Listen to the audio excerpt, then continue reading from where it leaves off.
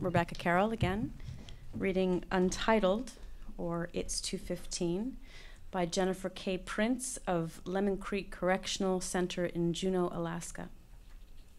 It's 2:15. The CO escorts me to booking where I sit and wait for the transport officer to handcuff me.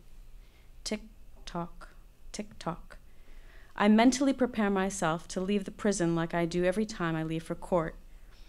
A lot of people say they enjoy their field trips. I don't. I hate them. I've gone to war and back to unpaint the image that a real world exists between the moon and me. And just like every lie I've ever told, I convince myself anything I say is the truth if I believe it hard enough.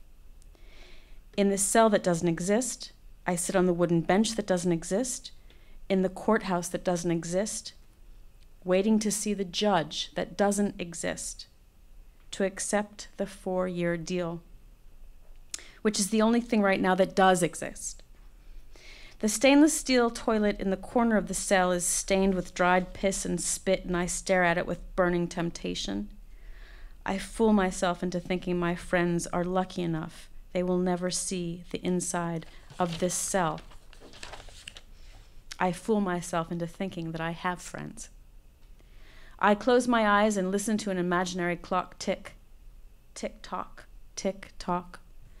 I open them and stare at the walls, scarred with the names of people I know, scarred with the names of people I don't. Over 20 years of bad luck carved into walls I begged to implode on me. Names of rats scratched into stone as warning signs to the next.